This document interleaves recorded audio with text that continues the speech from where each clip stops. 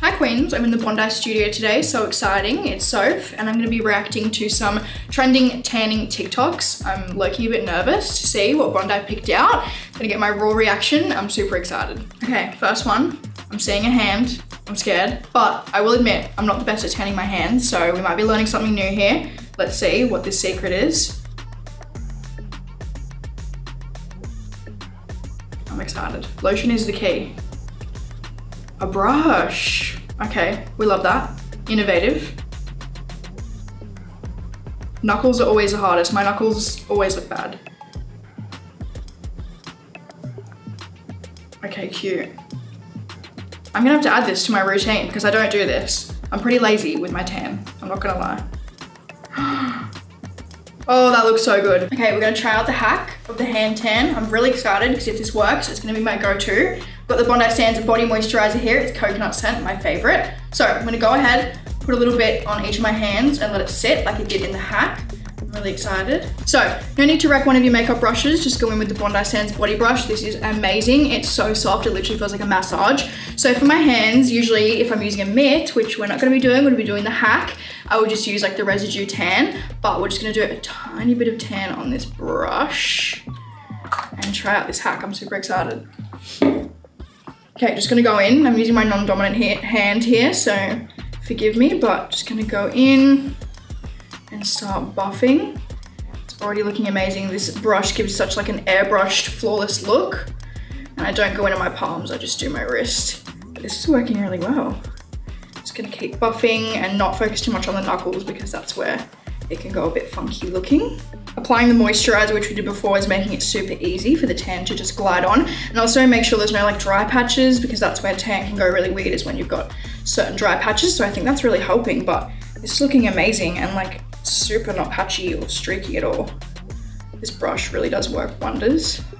Okay, I'm super impressed with that hack. I'm definitely gonna be using this in the future. I actually did this hand with a mitt and this hand with a brush. I'm really impressed with how this one looks. It's super cute and even, which we love. It's really hard to get hands even. It's literally the hardest part to tan. It's always super stressful, but it's looking amazing and super flawless thanks to this little handy brush, which I love. Okay, next one. Okay. Oh my God. That is so smart. I was literally tanning the other day and the one time my mom wasn't there and I was like, how do I do my back? Oh, almost had a mental breakdown. Oh my God, that's so smart. Okay, we're gonna try this crazy back hack. I'm keen to see if it works. Got my spatula, got my hair tie and my mitt. So she puts it on like that. Okay, it's coming out. It's not working very well. Okay, this is a bit hard. It's coming in and out. It's not really working. And I don't have someone to tan my back. So I'm gonna get rid of this because it was a great idea, but execution was not there. A little birdie actually told me Bondi came out with something a bit easier, a back applicator. So we're gonna switch this out and try this bad boy. I'm just gonna try a little bit to start with and move my hair out of the way. I always get tan in my hair. My hairdresser gets really angry at me, so I clipped it up. I'm gonna go in with this end and start applying. This is a lot sturdier. And it's so handy if you don't have someone with you.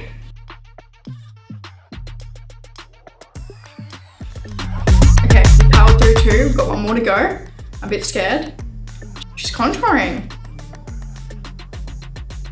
Oh my God, it looks so good. I've actually seen this and I haven't tried it. Usually I'm the first to jump on TikTok trends. I haven't done this and I actually hate wearing makeup. I don't like how it feels on my skin. So if I can avoid it at all costs, I will. So I'm gonna try this and then I'm literally never gonna wear makeup again. I've got natural contour.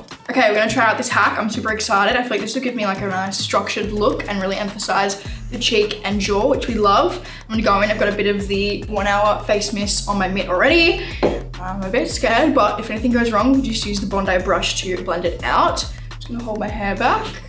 We don't want it ruining the blonde, but I'm gonna go in and do the 3 and really make sure to blend it out. And then go in with my brush. Oh my God, this is making my jaw look really good. I love that, it's like natural contour. Oh my God, that made it really easy to blend. So cute. Okay, that was a lot. Let's review. I'm honestly a fan of all of them. My favorite was probably the hand one because not gonna lie, my hand's looking pretty flawless. But yeah, the brush works so well. This brush honestly does wonders. Like, you can use it for so many things. Also used it for the little contour hack, which I love. So cool. I swear I'm gonna do this every weekend. You'll never see me wear makeup again. But yeah, I love this brush, so versatile. We also had the little back hack. We tried it. It didn't succeed, but that's okay because we have this handy little back applicator from Bondi anyway. So much easier. We tried the hack. I couldn't make it work, but this made it so much easier and a little streak-free back application. So we're gonna let all these hacks, face contour, hands, everything develop and marinate for a few hours, and I'm gonna see you guys tomorrow when it's all ready to go. Hi queens, I'm back. It's the next day. My tan has been rinsed off. It's 24 hours later and it's looking nice and bronze, which we love. I'm gonna talk through the hacks and evaluate which ones worked and which ones didn't. So first up, we had the hand hack with the moisturizer and the brush. This worked so well. Doing my hands always stresses me out, and to be honest, I'm a bit lazy when it comes to hands, but the moisturizer worked really well. It's nice and thick, but isn't sticky, which was really good. And the Bondi Sands brush is like literally a massage. It made it so easy. This one was with the hack and this one was without. And I feel like this hand looks a lot more airbrushed, so I'm definitely gonna be adding this to my routine. Next up, we tried the funky make our own DIY back applicator. Didn't work in our favor, but then we went in with the Bondi Sands back applicator and it made it so much easier. Yeah, this worked really well. If you don't have someone there to tan your back, really good to invest in this.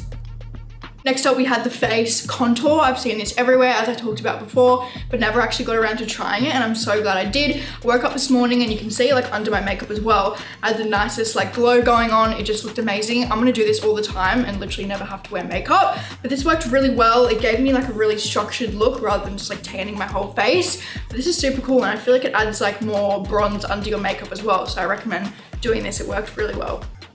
So in conclusion, I think my favorite hack was probably the face contour. It made me feel really structured and cute, and it was super fun to do as well, and it was really nice with the Bondi brush to blend it out. Don't forget to like and subscribe. Comment down below which hack you'll be trying and also any other hacks I should try. I'm always down to adding new things to my routine, so let me know what you guys do. Thank you so much for watching, and subscribe to see more videos I'm doing on the Bondi channel.